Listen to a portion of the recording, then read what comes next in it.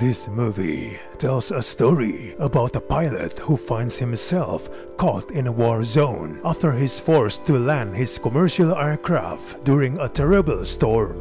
This movie is really mediocre. It's dull, plodding, and really generic action movie. The movie offers nothing new as it hits all the usual action movie beats with very little excitement. It's tedious, shallow, and takes itself too seriously. The familial stakes are typical for an action film like this. Unfortunately, the script never takes these stakes to high altitude after getting you on board. The dialogue is stilted, and the characters are one-dimensional caricatures who are just there to move the plot forward.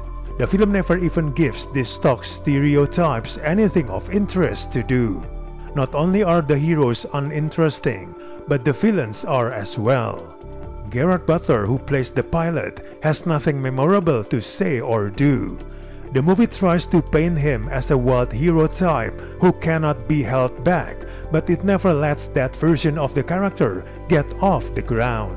The film never does anything interesting with Louis as well, who is the prisoner who decides to help the passengers. Rather than explore his morality, question his choices, and delve into his complex backstory, the movie reduces him to just a guy with a gun.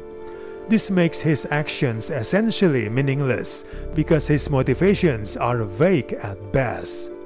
The passengers are particularly trifling characters, grounded solely by the pilot's determination to save them.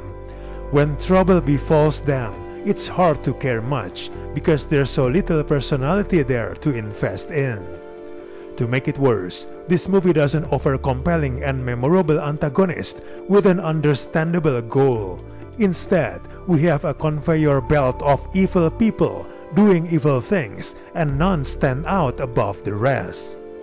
When you have a lifeless set of heroes and villains like in this movie, the big finale feels really bland.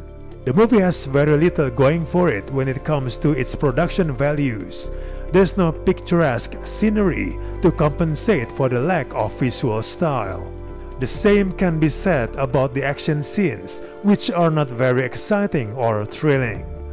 This movie never takes the action scenes up a notch, giving you bland action sequences and kills that lack creativity or brutality. Overall, this movie is not worth your time. We do not recommend this movie at all.